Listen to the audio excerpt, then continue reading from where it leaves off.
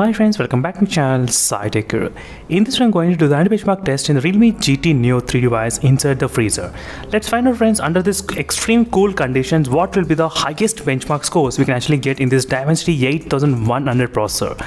And same kind of testing I did upload on the Realme GT 2 as well before on the Snapdragon 888 processor. And a lot of users, they were really interested to know about this particular device, which is a Realme GT Neo 3 device. Let's find out what will be the high scores we can actually get in this Realme GT Neo 3.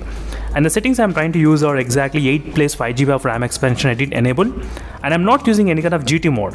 So without using GT mode, let's do the test. I'll try to do the another test as well with using GT mode. We'll try to compare with and without what's going on. And inside the temperature is showing about 11 degrees Celsius only friends right now.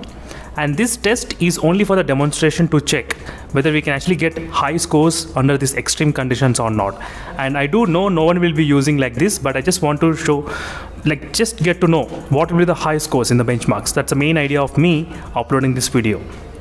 I did upload plenty of videos similarly like this on other smartphones. Make sure to check out the videos on other devices as well in the iQOO 9 SE, iQOO 7, Realme X7 Max, Realme GT Neo 2, all of the smartphones I did upload. Same kind of videos. Right now you can see friends, the phone temperature is about 14 degrees Celsius at this moment, so which is not bad. And finally the benchmark scores, the phone did get about 8,03,000 of benchmark scores, which is not that high scores I would say, because previously the phone did reach up to 8,12,000. But this time the 8,03,000 only the benchmarks in the Realme GT Neo 3, which is quite less when compared with the previous score under the normal conditions only. But next time I'll try to use a GT mode and I'll try to do the test again. Battery dropped by 3%.